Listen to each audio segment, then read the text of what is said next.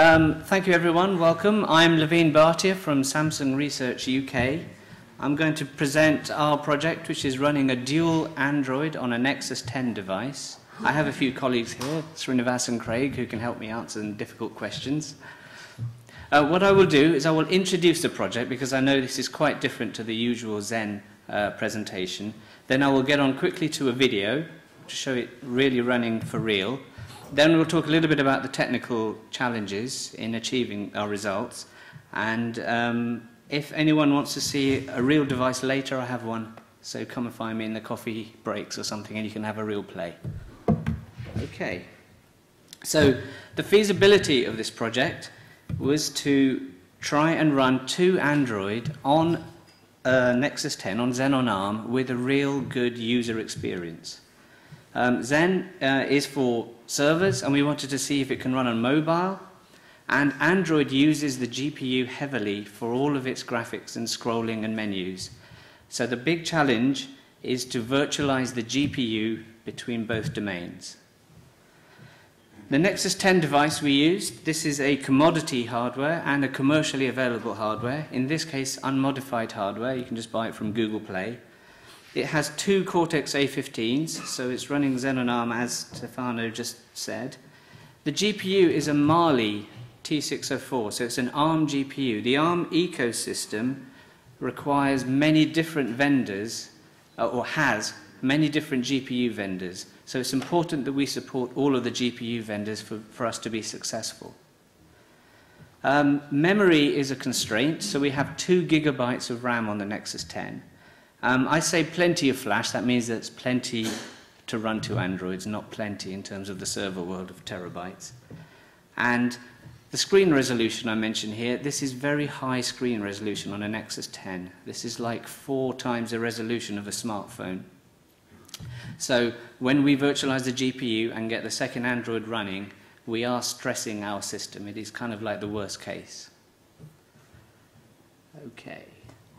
So how did we do this in software? So we have 2 VMs running in Zen.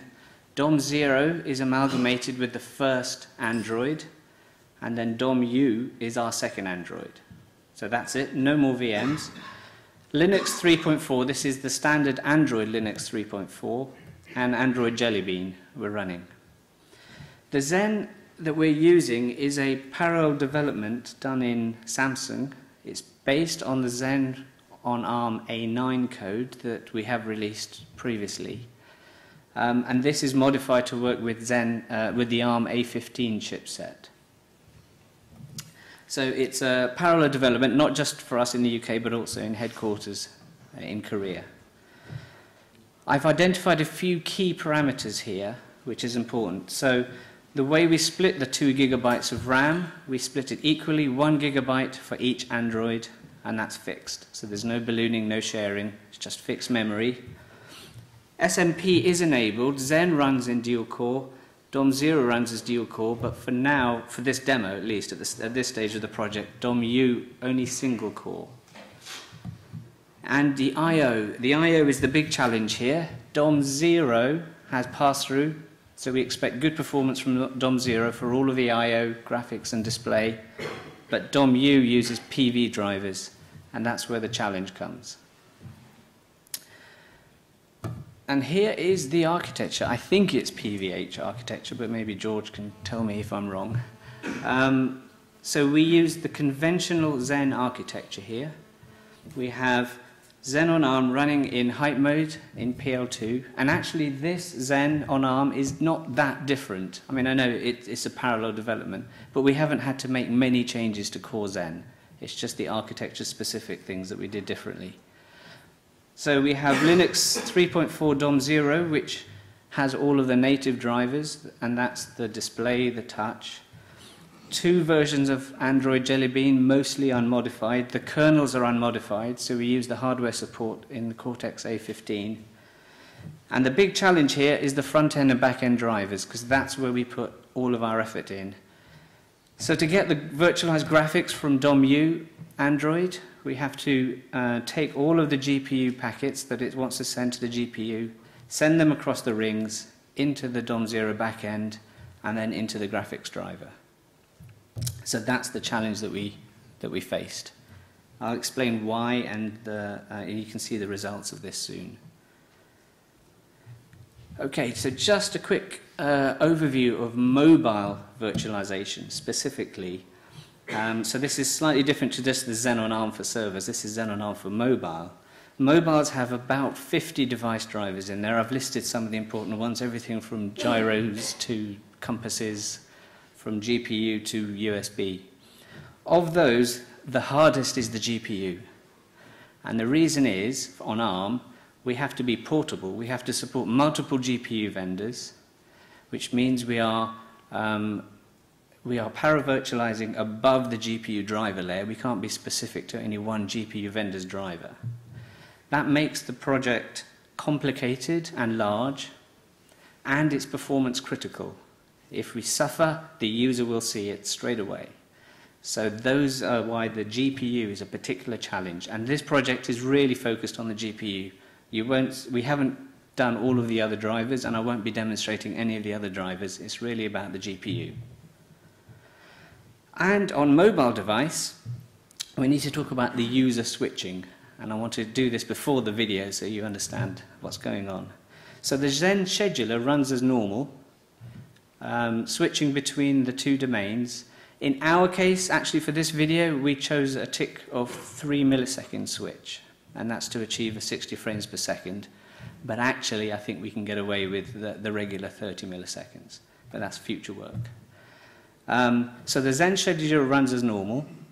The GPU is shared, time sliced as normal. The GPU just receives the commands from both and just processes them and renders them.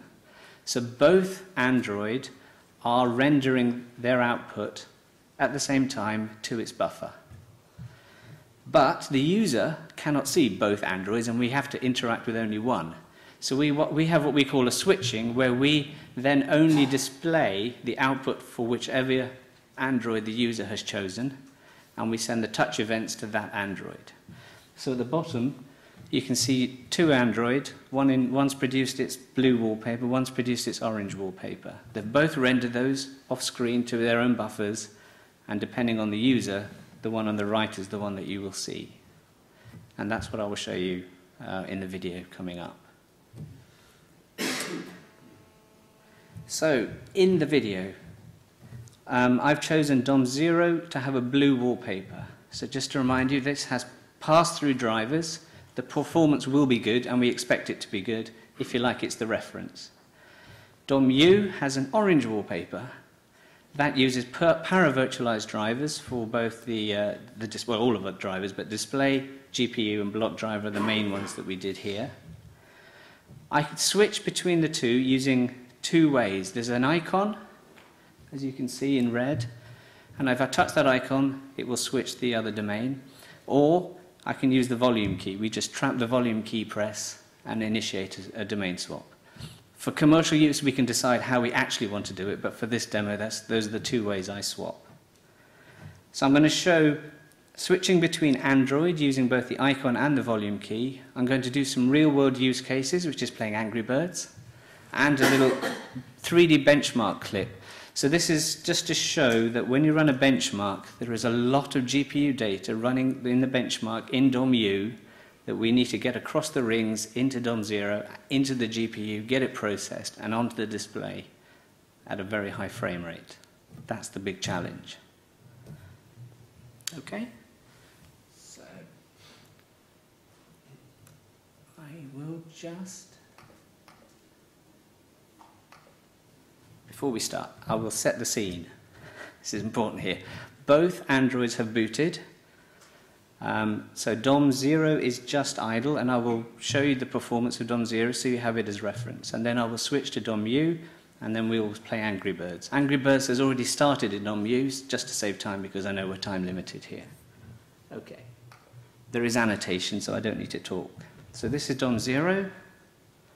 So Android is using the GPU for even this kind of work. And here we are. This is Android DOM-U. As you can see, the performance it's actually very good. Remember, the video is shot at 30 frames a second. In reality, it will be smoother, and you can see it for yourself. So this is DOM-U running. We're playing Angry Birds. all of the graphics commands are being paravirtualized across the rings into DOM0. Good shot. Thank you. But I didn't kill the little pig. Okay, so I used the volume key to switch to DOM0 while Angry Birds was running in DOM-U. This is to show we are running two independent Android running concurrently. So now I'm in DOM0, I've started Angry Birds in DOM0, and this is part of the Jedi. So you can see a different color on the display. There we go. So it's clearly a different level. I'm not sure what my shot was like. Not so good. Okay. Now I'm going to switch to DOM-U using the volume key just to show you they are both still running. So these are two Angry Birds. The GPU is processing both, and I'm just merely switching the display. So DOM0 has stopped Angry Birds, and DOM-U I'll stop Angry Birds, and DOM-U is still running as normal. So two Android running concurrently. Now, just to stress the system, to show the system under real stress, I'm going to show a clip of a 3D benchmark. This is GLBench 2.1 Egypt. So typically, to give you an idea, between 2,000 and 4,000 GPU packets are being sent across the rings every frame. So that's within about 16 to 30 milliseconds in order to achieve the 3D benchmark that you see here. So everything is being rendered by the GPU in DOM0 from DOM-U. And just to prove that DOM0 is still running, I just switch back to DOM0, show the home screen is running, Android is still running in DOM0. And there we have two independent Androids running concurrently. Okay. So what were the challenges in achieving that? It looks good, and that's the good thing about when it works well, it just looks like normal. So 60 frames a second means 16 milliseconds per frame that we have to render. So DOM-U Android will render each surface to the GPU, send a load of commands to the GPU. Then DOM-U Android will compose all of those surfaces together. For this demonstration, we're also asking the GPU to do that work. So the GPU then composes them all into one final frame output, and that is then displayed as a frame display. So that work has to complete within 60 milliseconds to achieve 60 frames a second, which is what we expect to see. The virtualized graphics options, very important for us. We do API remoting above the GPU for portability. As I said before, many different GPU vendors on ARM, we have to do that. And Android Jelly Bean has what they call butter smooth technology, which is some things that they put in so that when you touch the screen, everything runs really smooth. And for that, they use triple buffering. So while one buffer is being displayed, there are other buffers that are being rendered ready for display in background, such that we're never waiting, which shows up as jerkiness.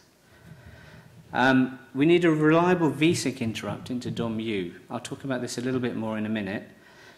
Surface Fling in Android, which does the composition, actually it takes the VSync 60 times a second and makes sure it gets on and starts rendering its next frame when it gets that VSync.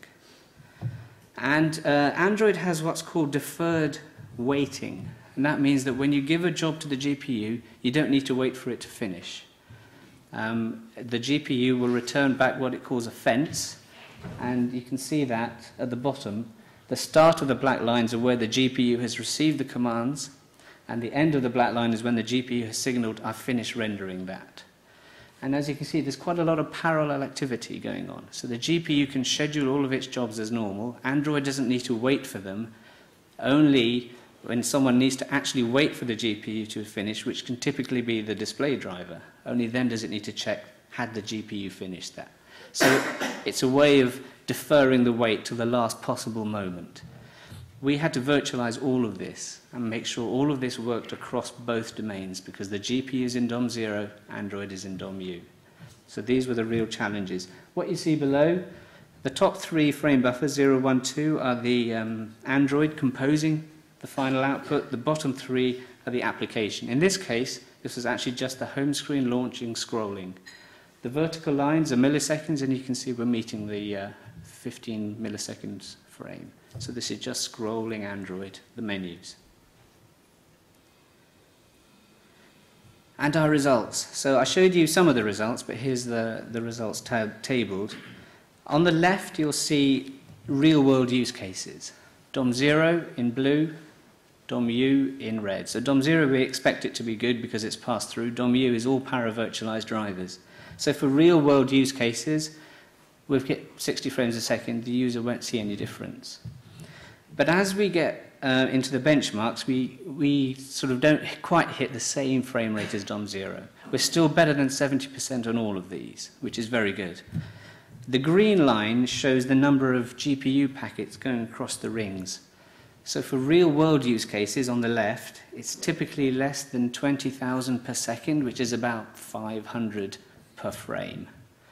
But as you see, the GL benchmark that I showed you earlier, where we could only hit 34 frames a second, 140,000 packets per second, or 2,000 to 4,000 packets every frame we have to transfer between DOM-U and DOM0, get it to the GPU, get it rendered on the screen. And that's the challenge that we faced. So, when we still made 70% of the success. And the event channel, I talked about having a reliable vsync. So we measured the vsync arrival that goes into DOM0. We sent it across the event channel into DOM-U. And this is a clip of about 10 seconds of benchmark running, real benchmark running. So this is 600 vsyncs. And we measured how long the previous vsync, how long it took for the next vsync to arrive. Most of them are within 16.6 milliseconds, as you can see, centered around 60 milliseconds with a small delay, which is fine. We can handle the jitter. Jitter isn't the problem. But a couple of them, less than 0.6%, we do appear to be missing. Now, this could be our code base. This could be an inherent problem with our system. I don't know. Further investigation is needed. I just thought I'd highlight it, that when we start stressing the system with so many packets and events going through, we are seeing a very small percentage. But then 99.4% is going through fine, so that's pretty good too. And some of our challenges on Zen specifically. So I talked about the numbers of packets that we have to get through per frame. And because it's kind of like a batch job, we used multi-page ring. I know there was some discussion yesterday about increasing the packets above 32. We've increased it enormously above 32.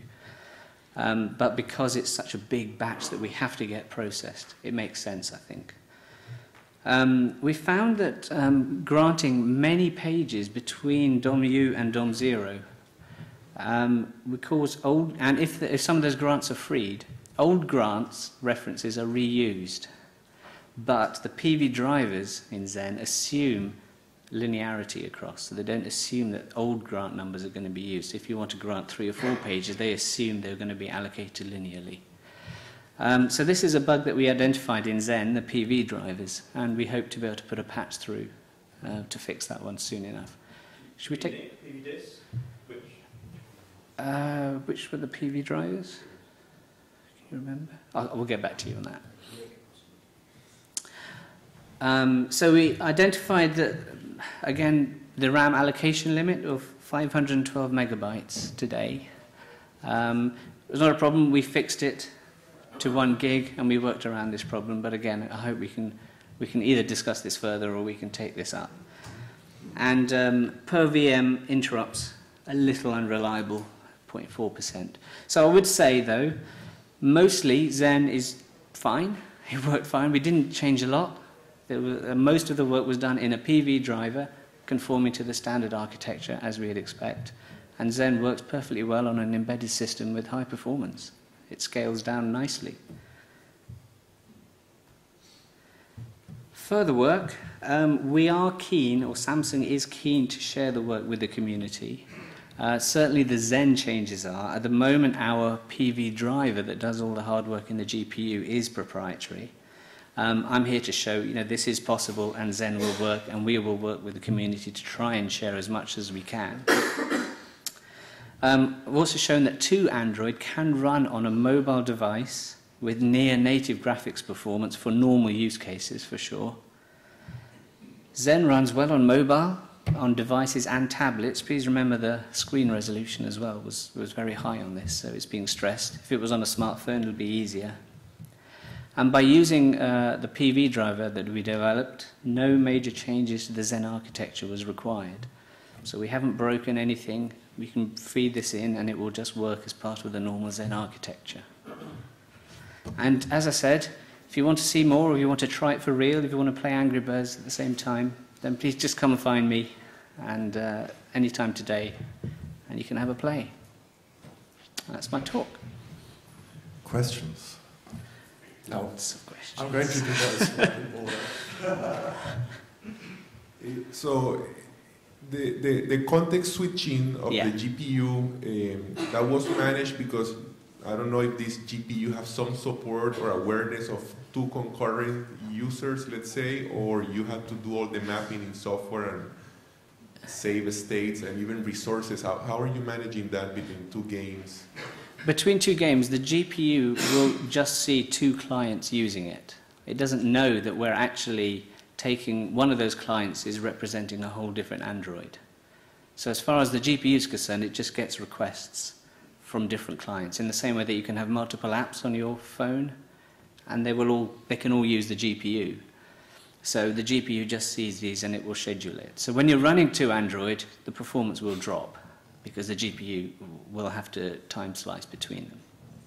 And at the moment, the GPU isn't aware of VM specifics, so we can't raise the priority depending on what you're looking at. I think they're all treated equally. Thank you.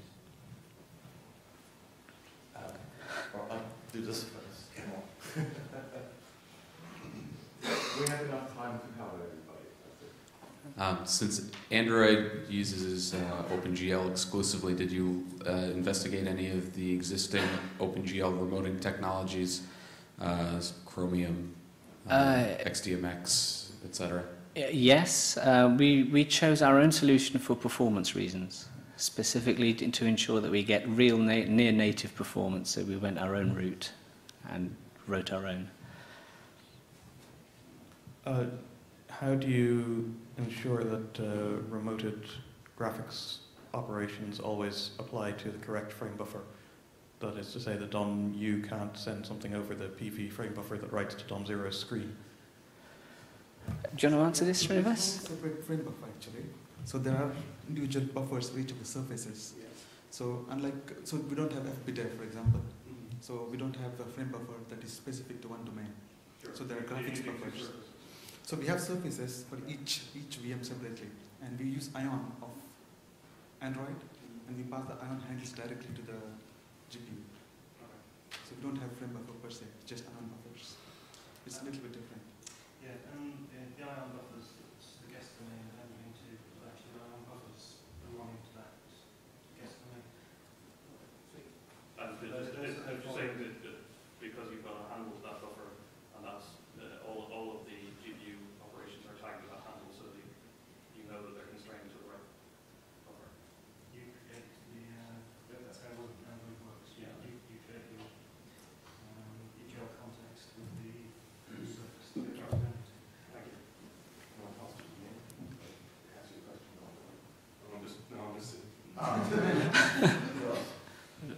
you. So part of the graphics stack in Android, or most of it, is in user space, I take. So did you have to modify the GPU driver to be able to cope with this, or just an additional backend you need to write? We're using the GPU drivers as delivered by ARM that Google would deliver actually on the tablet. We haven't made any changes to the GPU drivers, and we haven't made any changes to the GPU user land drivers either, the libraries. Is the backend in user space or in kernel space? You carry on, you're doing well. Right, okay. there's a minor modification to the Android user space in terms of buffer management, but the majority of it is implemented via a server running in the back end. Was it in one of your diagrams? No, I didn't show that, but yes, there is some user space, but we haven't modified Android. It's kind of like on the side. We wanted to keep it decoupled as much as possible.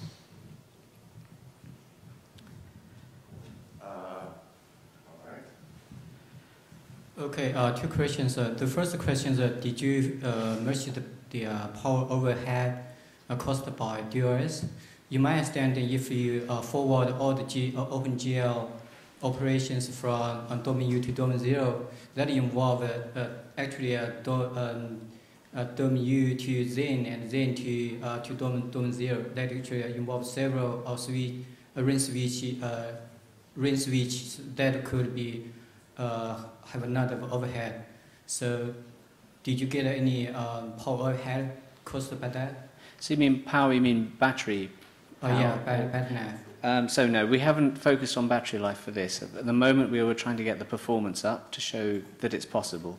But there are not that many domain swaps because we've chosen our architecture and the multi-page ring. We have to minimize the domain swaps. That's the key to getting the performance. So that shouldn't be a problem. Because of the OpenGL structure, a tiny fraction of the APIs in OpenGL are actually synchronous. So you don't have to rely on multiple domain swaps in order to render the frame. By synchronous, we don't need to wait for the response. So most of the GL packets you just send and forget. Okay. So we can batch up a whole load of those, send them across in one big go. And then, so there's really very few domain swaps are needed. Okay, thank you. The second question is that you said that DOM 0 and DOM U will run simultaneously, right? Yeah. That means even the DOM 0 is in the background, the application in DOM 0 is still running. Yes, and it was still rendering. Actually, you could sysbind the application in the background so that you can save more power. You could do. Yeah. That's possible.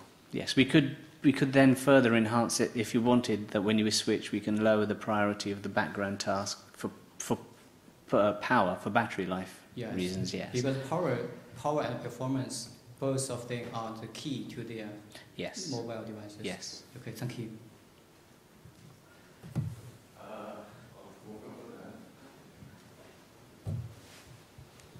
I'm just curious if you have disabled the PM power management in DOM U and thermal management completely? The power management on the demo, it was not running. We just keep everything... Okay, so you just fixed the frequency high as possible? As high as possible for running these tests. What about thermal? Did you burn a couple of Nexus 10? No! No. Just kidding, thank you.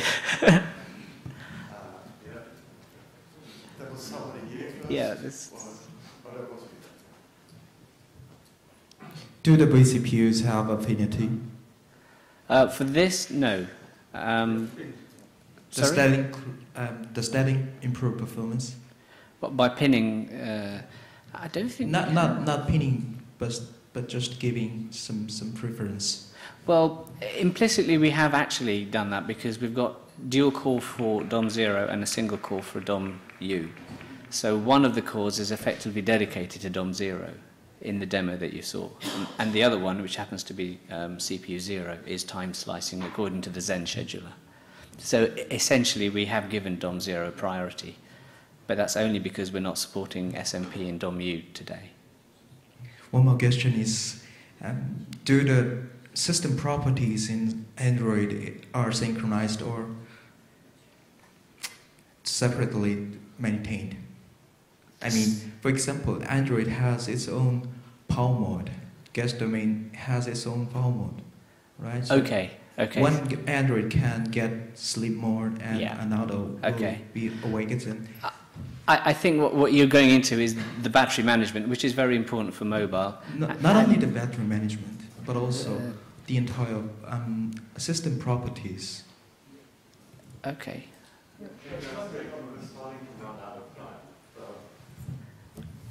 So let's Srinivas, you have an answer? Yeah, I think the system properties of Android should not be a matter of concern because each one is managing its own properties. Even if a domain goes into sleep mode. For example, context list or, there are several commonly shared properties, system one. So, does that, I think that's if they can share it. Yes, I understand what you're saying. So the common, for example, power management, DVFS, as you mentioned, is system-wide property. So that's one thing that we have to work on. Okay. Okay, one last quick one, and then we move very on. quick. Have you tried to do video playback? No. Video playback isn't so focused on the GPU because that's a sort of separate codec. So. Okay. Yes. You tried. Okay, yeah, but. You want to answer that then? Or it wasn't just yes? Yes. All right. Okay. Okay. Thank you very much. Thank you much. Thank you for